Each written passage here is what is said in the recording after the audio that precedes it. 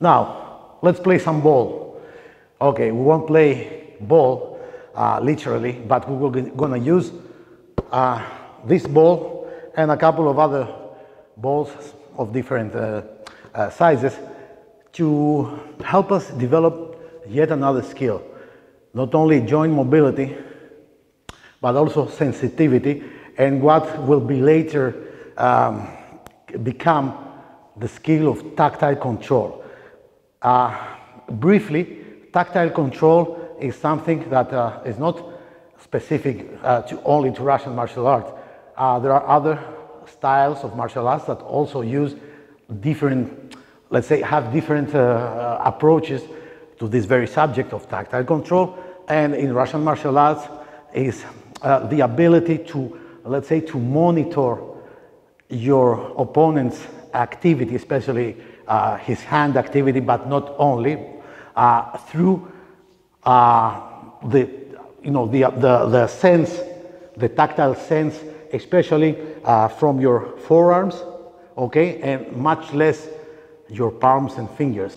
Once you get this this skill at a good level, you can really understand if it tries to apply incoming force, it tries to retract and hit from another angle, or also understand this, the stiff parts of his body, where his balance is.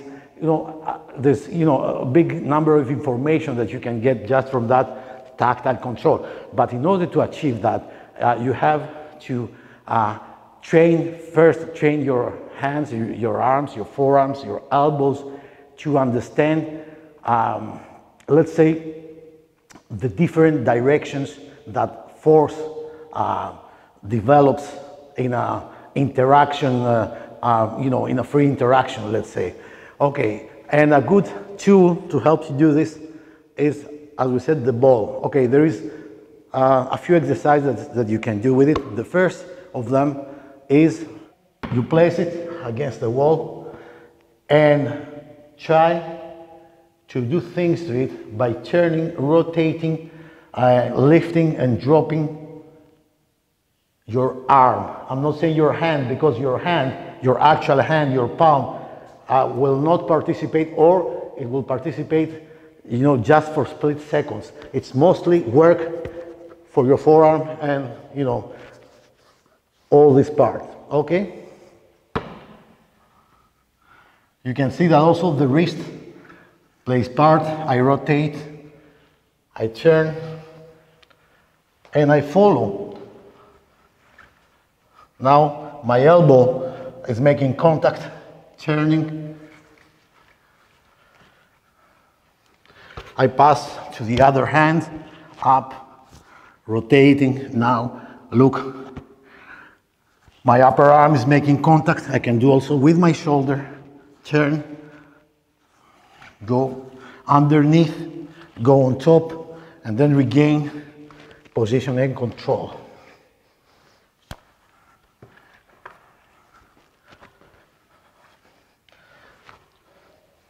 Also, follow with your body.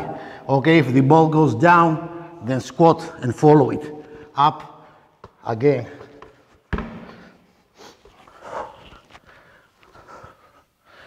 Now, my body comes momentarily into play. All right. Hop.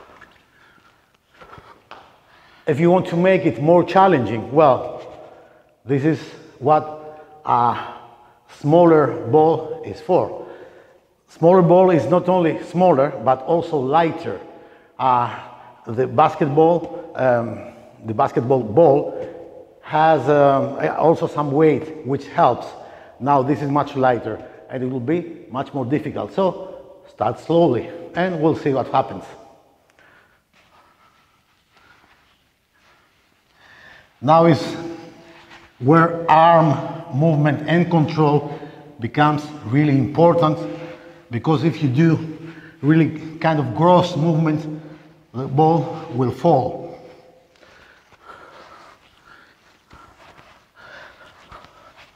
Hop, like this.